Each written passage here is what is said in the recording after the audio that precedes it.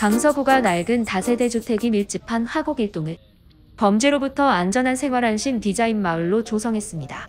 주민들이 밤에도 안심하고 다닐 수 있도록 범죄예방 환경디자인을 적용한 시설물을 설치해 어두운 골목길을 환하게 밝혔습니다. 지난 4일 직접 현장을 찾은 진교훈 강서구청장은 강서경찰서, 자율방범대, 지역 주민과 함께 공영주차장과 화원중학교 통학로 일대 500m 구간을 걸으며 안심 등 안심안내지도 등 새롭게 설치된 방범시설물들을 점검했습니다. 특히 생활안심 디자인마을 사업은 누구나 안심하고 보행할 수 있는 밝고 쉬운 골목길과 학생들이 안심하고 등교할 수 있는 통학로 조성을 목표로 추진했으며 민관 TF팀을 구성해 주민설명회와 현장 조사를 거치는 등 모든 단계의 주민 의견을 반영했습니다.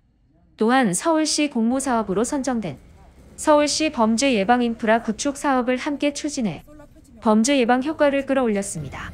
진교훈 강서구청장은 이번 생활안심 디자인마을 조성 사업이 범죄예방의 밑거름이 되기를 기대한다고 말했습니다. 강서구는 앞으로도 주민 누구나 안심하고 생활하는 서울에서 가장 안전한 도시를 조성하는 데 총력을 기울이겠다고 밝혔습니다.